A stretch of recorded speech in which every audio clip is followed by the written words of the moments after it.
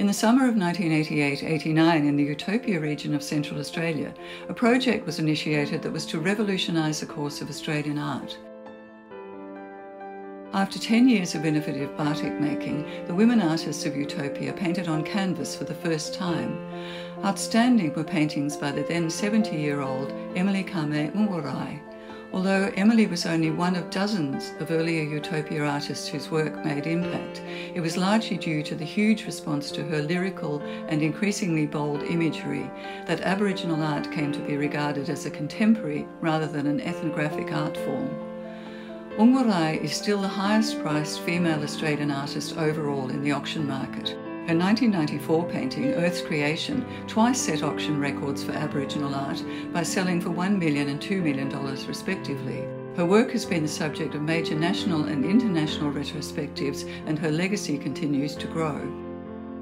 Following Kngwarreye's death in 1996, other women artists came to the fore. Significant of these was the groundbreaking, award-winning painter Gloria Petyarre, who with her sisters was a major force in continuing the presence of Utopia women's art in capital cities. Like Emily, another important founding artist, Minnie started painting in her late 70s, in 2000, with works depicting women's body designs in free gestural imagery. Paintings by the senior artist Ngale featured the bush plum in layer upon layer of dots to create rich fields of glowing colour. In NextGen Utopia, we pay tribute to these founding artists and explore the work of 14 of their descendants, each of whom grew up surrounded by the art of their famous forebears and who now create dynamic, culturally rich paintings in distinctive and individual styles.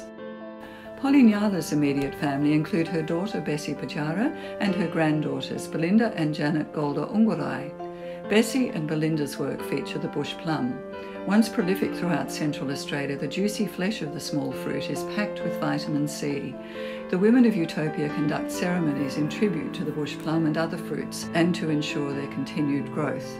Bessie Petyarre's works, with their more defined and highly coloured dots, are similar in style to those of Emily Kame Kngwarreye. The younger Belinda loads her brush more heavily to build up layers and layers of glowing colours, in works reminiscent of those of her grandmother Polly, and especially of Emily's awulya, or ceremony paintings, that depict the differing colours of the seasons. Her older sister Janet creates unique works that represent a number of women's stories of her Utopia country. Utopia is not one central community, but rather a collection of small homeland settlements established next to underground water bores and across a vast area. It is this which has led to artists from different parts of Utopia developing their distinctly different styles. Janet pays tribute to these different styles in her encyclopedic paintings called My Country.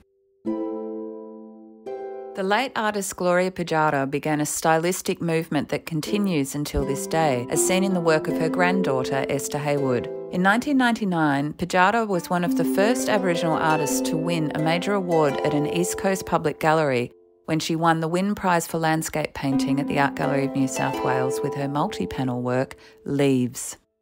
Petyarre's studies of native plant leaves from her country were her enduring subject matter for the rest of her life. Symbolising the significance of plants as bush medicine in her role as a traditional healer, as a provider of life-giving sustenance, and as creation ancestors, the Leaves movement across the canvas recalls the movement of plants on country and other striking visual effects of nature. Petyarre's granddaughter Esther Heywood continues this tradition, handling the skill of painterly movement as dexterously as Petyarre did, and continuing her significant work also as a colourist, one of the Utopia School's most famous aspects. Minnie became well known for her striking paintings of awulya, women's ceremonial body paint from her country, Ngale. Her work symbolised the Pwerle clan body paint design, painted onto women by one another for rich increase ceremonies, where the land and its natural beings are celebrated in dance and song cycles. Minnie's sister Emily and her granddaughter Charmaine continue this tradition, each bringing their own energy and dynamism to the awulya Pwerle clan design. Charmaine's older sister Teresa, however, illustrates another famous Utopia aspect, its independence. She works in her own unique style, which is a distinctly visually different interpretation of the same Ngale landscape.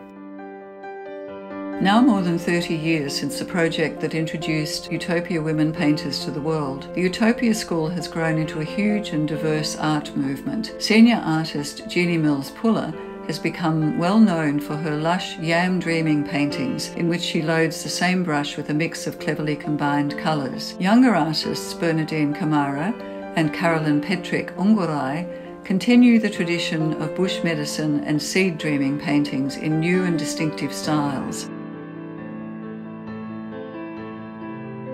While Ada Pwerle Beasley, Selena Tees Pwerle and Natalie Pwerle Holmes create luminous landscapes that depict the scale as well as detail of their beautiful lands. At the heart of these fresh new styles is a legacy of the artists, the grandmothers and mothers, whose paintings these younger artists knew intimately from a very young age, and whose artistic talents they have absorbed and pay subtle reference to in their exciting and ever-evolving art.